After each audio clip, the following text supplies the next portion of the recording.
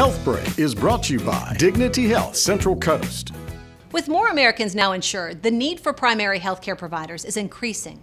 Fortunately, Dignity Health continues to recruit new, highly trained physicians to the area, has established a new family residency program, and are opening new health centers up and down the Central Coast. Dr. Thomas Dawes is at one of them. But I treat all aspects of primary care, people who have cardiology issues, pulmonary issues, renal issues, musculoskeletal or orthopedics, so we're pretty full service. There are many benefits of establishing a relationship with a primary care provider who will care for you throughout your lifetime. Primary care physicians are often the champion for their patient, and we can get you through the system a lot easier.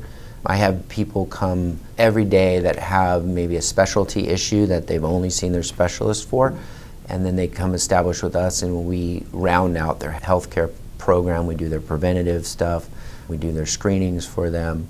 My passion for primary care has come because you're sort of like the jack of all trades, and most people need to have somebody on their side in that capacity. Dr. Dawes is one of more than 700 physicians affiliated with Dignity Health Central Coast Hospitals and is among 80 physicians who are a part of the Pacific Central Coast Health Centers. For more information, visit dignityhealth.org/Central Coast. I'm Kristen Presall. HealthBreak was brought to you by Dignity Health Central Coast.